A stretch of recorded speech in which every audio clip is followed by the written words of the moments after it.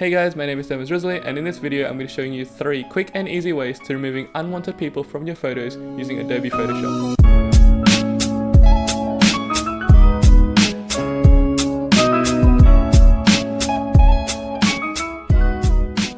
So I'm sure you guys have experienced this before, where you go to a really epic location, but there's just so many people around and all you want to do is just get a photo with just one person in it. The only ways to get a clean shot with just one person is usually if you wake up super early at sunrise when everyone's asleep, or you get super lucky and it clears up for like 2 seconds, or you can just remove the people in the edit using Adobe Photoshop. The next 3 techniques are techniques that I use almost every day, so I hope you guys find this useful. Method number 1, ContentAware fill and the spot healing brush. This is probably the easiest way to removing unwanted people and specks in your photos because Photoshop automatically gets rid of it for you, but there are a few limitations to this method, so let's jump into Photoshop and I'll show you this first method. Before we begin, I've put the original image for this in a link in the description, so hit that link and download the image to follow along. To start off with, we want to duplicate the base layer just in case you want to go back to the original image. It's always good to duplicate layers as you go, to track your progress and go back to a previous step if you make a mistake. To do this, right click on the background layer and hit duplicate layer. The ContentAware fill and spot healing brush tools are really good for when you want to remove small people with a predictable background. This couple sitting on the right side of the image is a good example of this. Use the marquee tool to drag a box around them, then right click and click fill. Make sure the contents field says ContentAware and hit OK. And they're gone. It's not perfect, but we can tidy that up using method 2 in a sec. Now let's try another example with this man in the middle.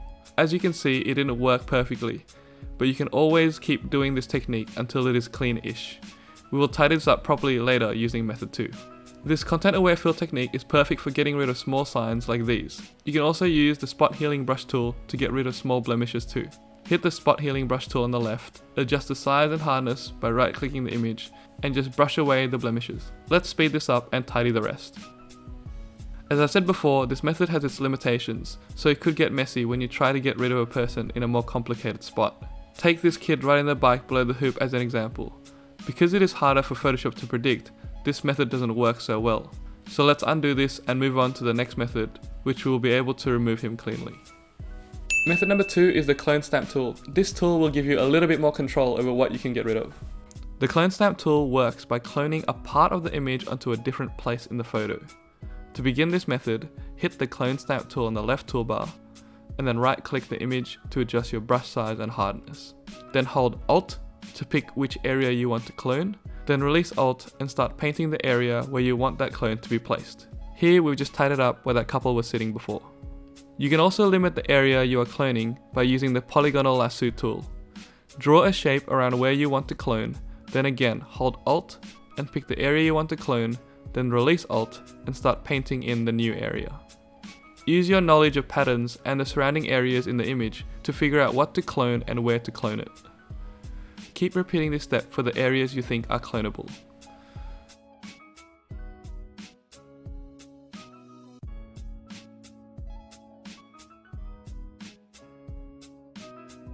When you paint inside a polygonal lasso selection, sometimes it creates a sharp edge on the boundaries. To smoothen this out, you can use the blur tool with hardness 0. Find the blur tool on the left toolbar and then start brushing the sharp areas to smoothen the edges. I'll be going over how to work on the really difficult areas like the benches for method 3. And finally, method number 3 is to use parts of other photos from the same location but with no people in those parts. This method requires a little bit of planning when you're out there shooting. All you want to do is to shoot from the same location. You don't necessarily need a tripod, but it could be better with a tripod. But make sure every frame you take, there's no person in each part of the photo. This method probably gives you the most control in getting rid of unwanted people in your photos. So let's jump into Photoshop and I'll show you guys how to do this. So here I've got another photo from the same location. You can also find this file in the same link in the description. We're going to focus on the benches now, and this image has an empty bench which we can use in our edit. Select the bench and its shadow using the marquee tool, and then copy, Ctrl+Command+C, and paste it into the other file, Ctrl+Command+V. Hold Ctrl+Command to move the bench into place, and change the opacity of the layer to 50% to place it into the right spot. Right click on the bench and hit Free Transform to scale, distort, and position into place.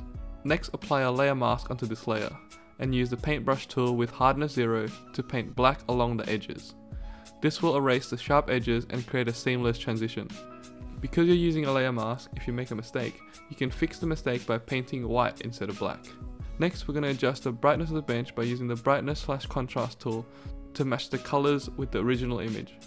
Once you've completed this first bench, duplicate this layer by right-clicking the layer and hitting duplicate layer. Repeat the same steps for the bench to the left of it. Again, paint black onto the layer mask and use a small paintbrush to tidy up the edges of the bench. Use the knowledge that you've learnt from methods 1 and 2 to tidy up this bench.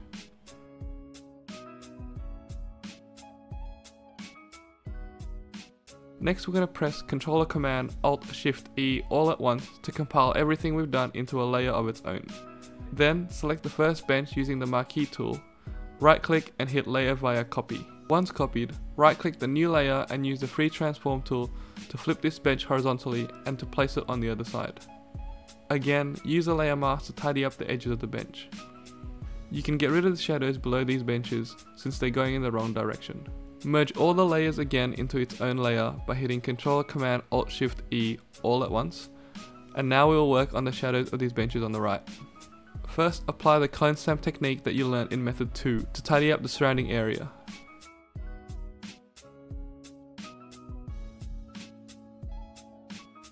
Then copy just the bottom of the bench from the left side onto a new layer. Position it into place on the right side. Again, we're going to use a layer mask to tidy the edges.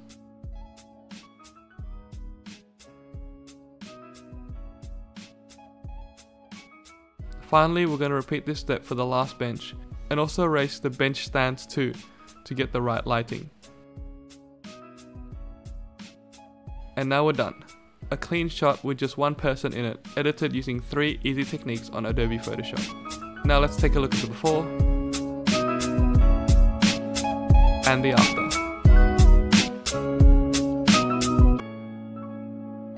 So I hope you found those 3 techniques useful and you can apply them next time you're editing your photos. If you like this video, make sure you hit the like button. If you have any questions, make sure you drop a comment. And if you want to see more tutorials in the future, make sure you subscribe.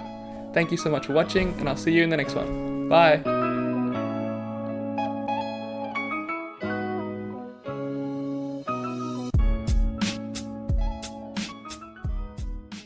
How cool is this Photoshop shirt, by the way? I got it at Adobe Max last year. It's got the Photoshop toolbars on there.